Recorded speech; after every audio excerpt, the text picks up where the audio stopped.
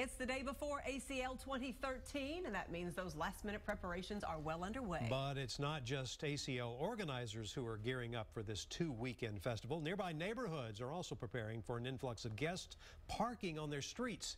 KXAN's Omar Lewis has the story from inside Zilker Park, where in less than 24 hours, there'll be more than 75,000 people.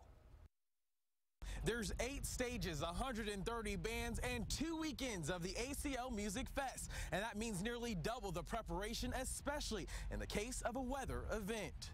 Part of producing an event on this scale is being prepared for absolutely everything that could happen.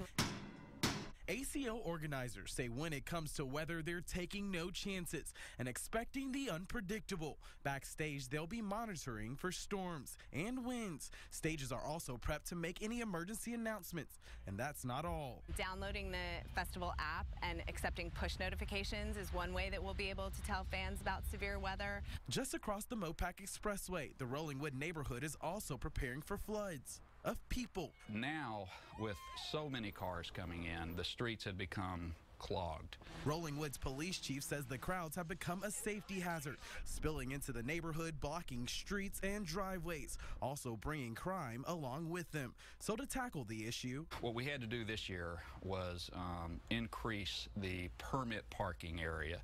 And there will be no parking signs everywhere. We counted, looks like 200 of them. Rollingwood residents will each get 4 of these permits, but if you don't have one, you'll get a ticket.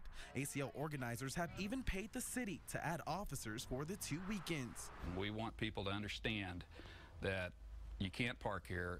But for Rollingwood resident Colin McDougall, the parking is the least of his worries. Parking is a small price to pay. He's attending the festival and says he'll only be preparing to hear his favorite bands. ACL is, it's an international festival. It keeps Austin on the international map, keeps us relevant as a music capital.